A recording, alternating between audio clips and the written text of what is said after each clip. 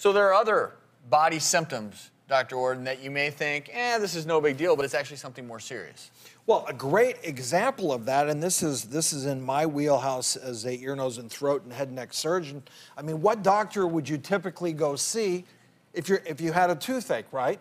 A dentist. Sure. A dentist. Well, in the case of tooth pain, it may be underlying sinusitis, and there's a reason for that.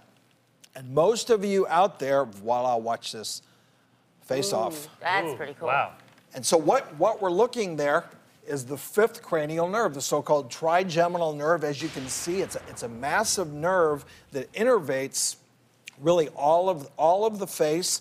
Here's your maxillary sinus right there with all these rich nerve endings sitting around it.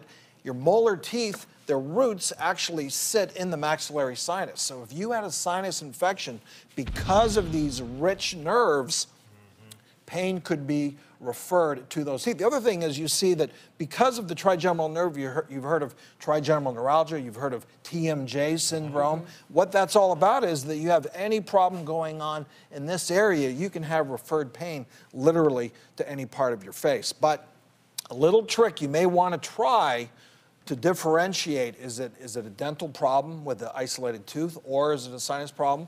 You can tap on the teeth. Now, if you tap on an isolated tooth, one tooth, and the pain is really localized there, it's most likely a dental problem.